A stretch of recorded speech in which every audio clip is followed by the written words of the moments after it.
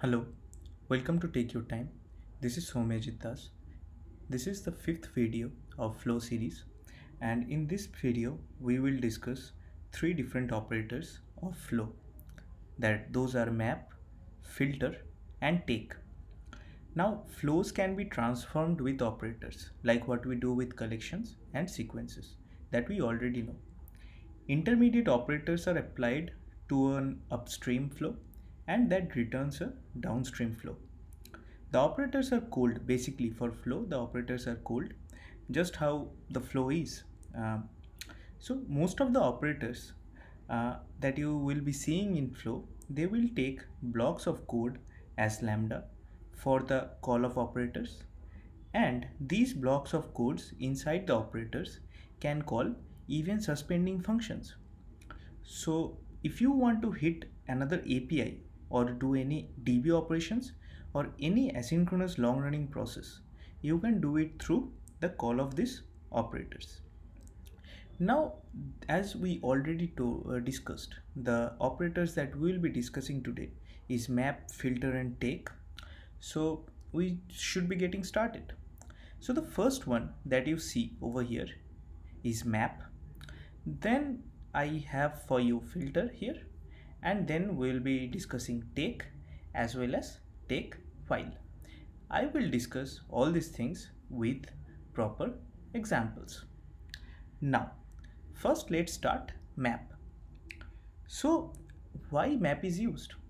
Map is used as an operator which takes a particular type of data and produces a different type of data, and this operation that will be transferring one type to another type, this will be the job of map, and that is what you have to define. So any flow of incoming request can be mapped to the result with map operator. The lambda that we will be passing in map call, that is having a suspend modifier. So if you just see in the map method that this map method takes a parameter which is a suspend modifier. So what it helps us is that if you are coming from RX background, you can remember that we used to do any sort of synchronous operations or synchronous transfer through map, but in case we need to do any asynchronous operations, we used to go for flat map, right? Asynchronous, as in what I am trying to say is, if you were having a stream and for every particular data out of that stream, maybe you have to hit an API call or do some DB operations. In that case, we used to rely on flat map instead of map. But as we have seen here, in case of Kotlin Flow, map itself takes a suspend modifier suspend modified lambda. So it will be helpful to call a suspend function as well as normal functions. So you don't have to remember different maps or flat maps or different operators for different use cases. Map can suffice in both the cases, that we'll see later on in the example itself. Now if we think of filtering, so filtering, it works as per the name suggests. So it works on the incoming flow and it returns a flow containing only the values of the original flow that matches with the past predicate. So in the filter, if you see, this is a predicate that we will be passing. So, and that predicate also is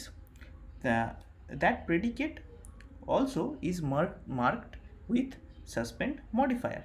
So if your filtering process, is a long running task, then also flow, using flow, you don't have to act separately for that one. Again, we will be discussing with an example for the same here also. And now the next is take and TakeWhile. So first let us go to take. So here take is actually a size limiting operator. It cancels the execution of flow when the corresponding limit is reached. So again, if I say that here, if you see, takes a count, and it's a self-explanatory block of code. There is 1 to 10 items that will be coming as flow, and we'll only take first 4 elements. That's what take suggests. And TakeWhile, it's also similar. Here what happens is it returns a flow containing the elements from the original flow, which satisfies the given predicate. Satisfies as in, if you see that here, when this run blocking code starts, before that I am taking the starting time, and the predicate here shows that if the current time minus the starting time is less than 10 millisecond, till that time this flow will work, and afterwards this execution of flow will get stopped. So that's what it is. Now let us jump into the examples one by one. So first let's see map, and we already told map can work in both the cases, with a normal function here, if you see, with a suspend function here is that. Now for the first case, what we are doing, we are 1 to 3, we are converting that to a flow, and we are for every item from the flow we are doing a operation which is sync operation. Sync as in, it's not a background operation, it's a normal operation. That's why I named it like that. And so what it does is, it takes one item that will be an integer, and it will give a string using that integer, and when we will be collecting, we should see these strings with using these integers coming from this flow. Now the same here, play with map suspend, this function, this is what it is doing. It is giving call to perform request function, this one, which is again using one item, I mean every item from the flow, and there is a delay, if you see, and the function has been marked with suspend modifier. So we can think of that this is a suspend function which will be passed to the map operator for each and every item from the flow. And what it does, it has a delay of 300 milliseconds, and then it works for the mapping, and it returns a string using those integers. Now why I have used this delay? This delay you can think of a long running asynchronous work. So from this we can actually assume that if our use case is like that, for every number we have to hit an API call or a DB operation, that can happen over here, and we can return back the value, and map will take care for the rest of the things. Now for filtering, what I have done is, it's same 1 to 10 as flow, and I have filtered the only odd numbers, again sync as in, it's what I have done is here just a normal operation that I am doing, and it will be returning only the odd elements. So that's what it is, and it is happening in as a sync manner, not a background operations. I have here I have not imitated any background operations here, but the same one here is like, if you see that this is play with filter suspend, which calls a suspend function. Again this is a imitation of normal asynchronous work, and again I am returning back the filtered, returning back if that is odd number or not. And TakeWhile I have already discussed. So now let's just quickly see the outputs for everything. So if you see play with map sync, so this is what I will just give a click to. So if you see response in sync 1, response in sync 2, response in sync 3. As we already know, Kotlin Flow works sequentially. So after one item has been propagated from upstream to downstream, then only the next one goes. So one came, it goes to the map operations, perform sync operation. Here one, here from here one comes to here, and response in sync 1 is created, it goes back here, and then the collect, it is printed. So response in sync 1 is printed, and then afterwards 2 comes into picture, and simultaneously 3 comes into picture. So that's how it is happening. So let's just quickly give a call to map suspend. So this function, so if you see 1 2 3, there was a delay for each and every item in order to generate, and that is what the AP imitate, that is what it is. So there is a delay we have provided, which is the which is, even I have written over here, it's imitating the long running asynchronous work. That's what it is. So so from these two examples we can actually conclude that map works pretty good in terms of suspend functions also. So you don't have to think of flat map and think of these two as separate operators like we used to think in RX. It's just one operator like map, which works in both the cases if we are working with Kotlin Flow. Now the next one is filter. So filter sync is something we will be calling this function. So we are giving a call.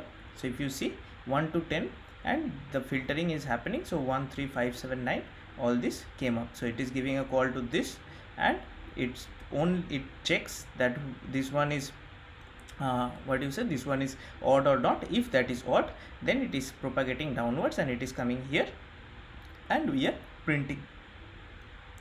Now we will be doing play with filter suspend. So it will be the same thing, but for every item there will be a delay, which is again we can think of a long running asynchronous task. So why this is I am writing even for filter? So let's just think of a scenario that for every item that is coming, the filtering process will be done in the server itself. So you have to hit an API with the number, here it is coming, and when the number goes to your server takes your server states you with the response that okay, this should go downstream or this should be blocked. So in those scenarios you can think of using filter with suspend functions, like how I have used here. So we'll just give a call to filter suspend and see. So if you see 1 3 5 7 9, that came but with some delay. Now we'll take a look at play with take example. So what it does, 1 to 10, it will just take the first 4. So 1 2 3 4, that's what is expected in the output. So if you see 1 2 3 4 is here in the output, and rest of them are not coming because the execution has stopped once the count reaches 4. Now we'll just see play with TakeWhile. What it does, it will work till the time your current time minus start time is less than 10 millisecond, and as soon as it goes beyond 10 millisecond, the operation will stop. So in the meantime, in the 10 millisecond, there might be some 100 items that will come, or maybe some less, some more. We cannot define a particular number here, but it should not be that the flow reaches till the end, like it reaches 1 to 1000. It should be before that. So we'll just run it and see the output. Okay, as you have seen, till 68 it can print, and till 60 it can print within 10 millisecond of starting. So that's it basically for this video. In this video again we have discussed map, filter and take, these three operators. Maybe in the next video we will have a look in zip, combine and conflate operators. Till then, have a good time. Thank you, and if you haven't subscribed yet, please subscribe to my channel TechUrTime, and that's it. Have a good day. We'll see you in the next video. Take care. Bye.